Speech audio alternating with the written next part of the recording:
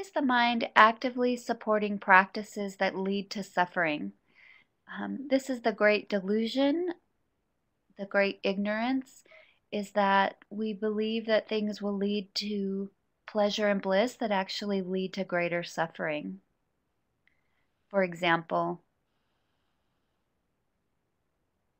we think, oh, of course I deserve to be, that person deserves my anger. How dare they have done this? Of course it's justified for me to slap them right now. They deserve it. And we do it.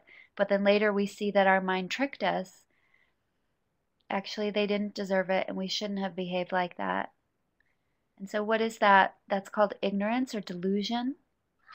And that's the main thing in Buddhism that we're trying to, when we say purify, we're trying to clear that away. And we can do it through raising our understanding, raising our motivation.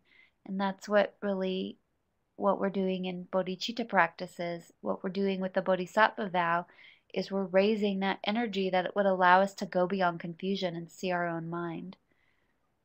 Why does the mind do this? It's caught up in a fundamental conviction that's wrong. It's totally based on misunderstandings of reality and misunderstandings of ourselves.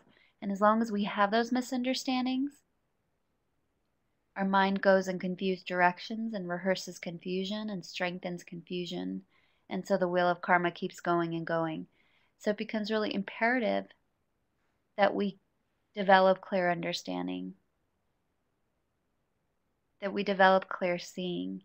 And that's what the Buddhist path focuses so rigorously upon.